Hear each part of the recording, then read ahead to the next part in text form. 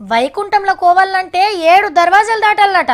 మన రాఘవేంద్రరావు బిఎస్ఆర్ సినిమాలో చూసిన సేమ్ ఇట్లనే ఉంది మన తిరుపతి వెంకన్న దర్శనం కూడా. ఆలిపిరి గేట్ కాడ చెకింగ్లు, కొండ మీదకి పోయినాక చెకింగ్లు, దర్శనం టికెట్లు తీసుకునే కాడ ఆధార్ కార్డు అట్లని చూపించాలి. లైన్లో నిలబడేటప్పుడు కూడా అడుగుతారు. ఓ మస్తు స్ట్రిక్టు. ఇవన్నీ దాటుకొని పోతే అప్పుడు ఎంకన్నా దర్శన భాగ్యం దక్కుతుంది. అది కూడా ముత్యమంతసేపే. ఎంతో భక్తితోని మనం ఎంకన్న దర్శనానికి పోతాం, కానీ గుడిలో పనిచేసేటోళ్ళు పైసల కాశపడి పవిత్రతే లేకుండా చేస్తుర్రు.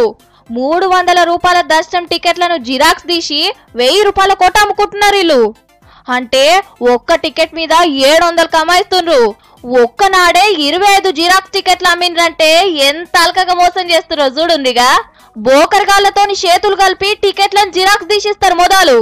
హీగేముంది, అమ్మింది వీళ్ళే కాబట్టి ఉత్తుత్త చెకింగ్ చేసి లోపలికి పంపిస్తారు. కౌంటర్ పై చెక్ చేసినట్టు చూపిస్తాడు, కానీ చెకింగ్ ఏం చేయకుండానే లోపలికి పంపిస్తాడు.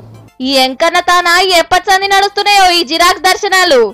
ఇంటి దొంగల చేయగలవకుండా ఏ బోకర్గాడు ఏం చేయలేడు కొండ మీద. ఈ సొంటోళ్ళు ఇంకెంతమంది ఉన్నారో జల్దిన దొరికించుకోరి సార్లు.